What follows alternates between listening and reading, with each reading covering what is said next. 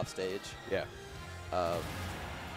But yeah, I think the thing about Pokemon Trainer is if you start off the first stock, if you start out with a lot of percentage on Squirtle, then you're kind of in a tricky spot. You have to make a decision. Do I switch characters? Do I stick with Squirtle? Because another hit could kill me.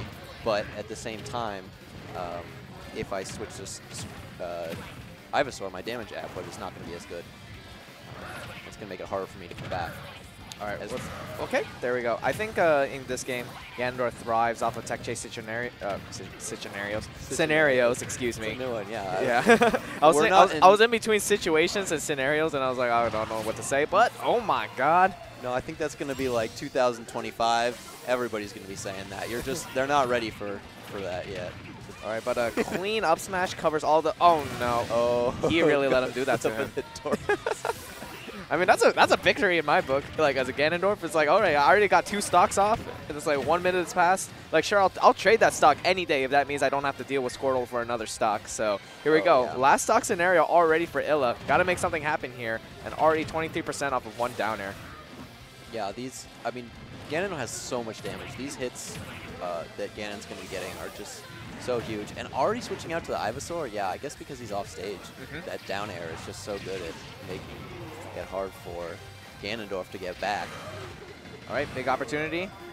The DI's in on the Vine Whip, a little bit of an awkward angle. Doesn't quite go for it. And that's a... No, it's not. It's not a stock yet. Switches to the Charizard, actually. I'm a little surprised by that.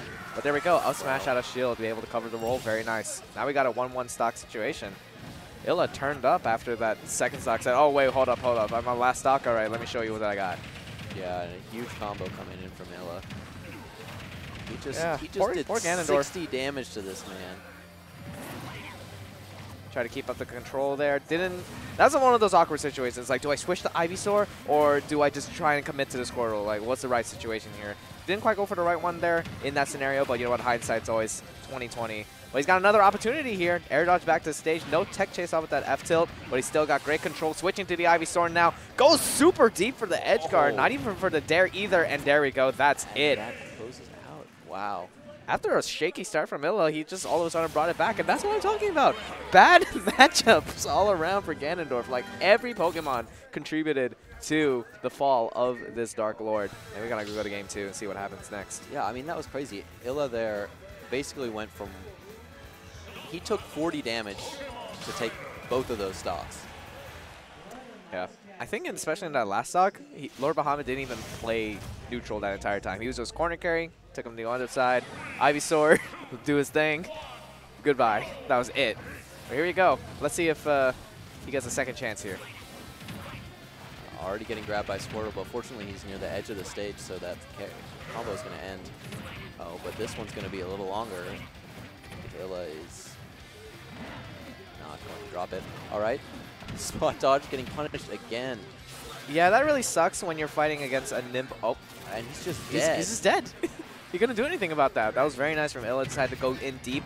He noticed the first time in that first game that he couldn't quite go far enough with the water gun, so he just went off stage for it, and that was a great adjustment to his game plan there. And somehow that up smash missing, I think maybe Squirtle's just small hurt box there really helped him out there. Yeah, I think it was like timing, the hurt box, and everything. So Lord Bahamut's trying to turn up here again, but it's just difficult because with your burst options, trying to go against a nimble character like Squirtle, you can definitely hit or miss on that. It's like that again, too. Yeah. He's been trying to go in for Wizard's Foot or Flame Choke, but both times, Squirtle's either just dashing back, he's too fast, not going to be able to get caught by that, and Lord Bahamut can't find anything. Tech chase situation, tech away again. You can react to all options of Flame Choke, but you have to be ready for it, and he wasn't ready for that one. He's going off of guesses this time. And again, he keeps going for tech roll away, and Lord Bahamut's not going for it. He doesn't believe. Saving that up his sleeve, dude, maybe. Yeah, it's like, he won't go for tech roll away for the 5th time in a row. Yeah, you see that Lord Bahamut just standing short hop naring, and it just goes right over Illa.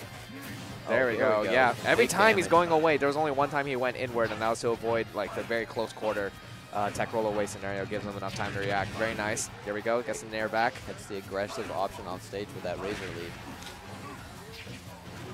Okay, Nice side beat. Now Lord Bahamut's in a bad spot. He's about to get knocked off stage, and it just could be, he just could die right here. I mean, oh, but it's smart recovery coming out. Regrab, very unfortunate. He just had to go for the kill. Off stage there. Yeah, not quite. Has he get through? Okay, he got the parry. Oh, went for a dash spot. attack confirmed there.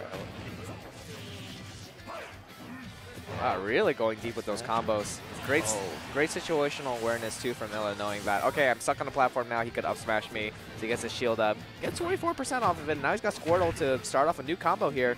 Yeah. Potentially get an edge guard. I mean, if Illa, I'm already thinking about switching to Ivysaur. Like that. And now he's going on to Charizard. I mean, it's worked out for him in the past, but it seems like the Squirtle and Ivysaur matchups are worse for Ganon. It looks like he's going right back to Squirtle and Ivysaur. He's switching so many times. All right, extends the hurt box there. All right, decides to go a little bit more safe. Yeah, that Wizard's foot. I just feel so bad that it's like one of those things where he gets blown up for it every time, but then it's like, okay, this time he won't expect it. But they keeps expecting it. It's just not the right distance. It gives him enough time to react, and he can get a dash back out of it, and then gets a punish off of it. And now we got Charizard. Probably looking like game over here unless Lord Bahamut can make something happen. He's got Charizard at the ledge. Gonna have to go for... Okay. Will that do it? That'll do it. Never mind. Wow. Yeah. Some elements of Captain Falcon I see there. Yeah, just catches him shielding at the ledge there, and that was close enough for him to die. Yeah. Definitely kept things a little too close there for Lord Bahamut, though. I think Illa was mostly in control of the match. It was just those few scenarios where Lord Bahamut woke up and said, wait a minute, I am actually getting blown up right now. So when I'm going to win this neutral exchange, and I'm going to take you to 80. So that was his saving grace. So if he doesn't get his punish game on point, if he doesn't read tech chases like he did the last game, then it's going to be game over. Yeah. I almost feel like why even switch to Charizard in this matchup? It just seems like, you know, when you see Tweak play this character, he almost never uses Charizard, and I feel like this matchup especially, Ganondorf just struggles so much. Like, none of his moves hit Squirtle, you know? Yeah. I remember Pandarian told me, like, if Squirtle can kill you, then there's a big problem. So it's already like a 70-30 matchup, he said. So, well, I don't know if that's still true. I mean, I'd imagine it is just because Squirtle's such a hard character to hit sometimes because of his size. I think he's dead. Oh, no, we don't low here. He'll be okay. Never mind. I thought he was dead if he executed that water gun right, but he didn't quite yet. There we go. There's a Nair, another saving grace that Charizard got at this patch. Oh, okay, very nice. Wave land back onto the stage. Oh, switch it. Okay, we'll go for it. Avoid the F smash. I mean, yeah, gets off of. Oh, that almost hit. That did almost hit, actually, but not quite yet. I like the awareness to try to use the platform, but not quite there. Yeah, I don't know why Lord Bahamut went for it, though, because he still wouldn't have killed from that that part of the stage. Jesus, that shield pressure. There we go. He's got another opportunity. Charges it fully, and the shield stun and push away, or the knockback on it, made it so Illa could not punish. Okay, Bahamut going for a lot of crazy options right now. You know, sometimes that's just the life of a Ganondorf main. It's like, you know what? I already played Ganondorf. I got nothing to lose. I'm on stream right now. Might as well go for this style here in Game 3, pump myself back up. If it doesn't work, it doesn't work. He's still got 2 stocks to work with, so let's see if Lord Bahamut can try to clean his act up back up. Clean his act up, yeah. That's one way to put it. Yeah, doesn't look like it's going to quite happen, though. I mean, Illa already bringing him. Oh! That fire kill, too. That's the scary part. Oh, my gosh. Yeah, I mean, that one up tilt, I think, was kind of his downfall here in this game. So unless he can wake up and bring 3 stocks back, then we're looking at Illa moving on in the bracket here. Yeah, Illa doing a great job. He's not gotten hit by, like you said, any of these Wizard Foots. He's shielded. He's just played outside of the range so well. Oh, that Nair didn't do it yet. Okay, Flare Blitz back to stage. How does he get around these Nairs? Just like that. Weak, but even weak back here did it. And there's the spike. 3 stock for Illa there. Oh, Lord Bahamut was trying so hard to swag, and he got swagged on at the end. I'm telling you, man, 70-30 matchup. Like, that is not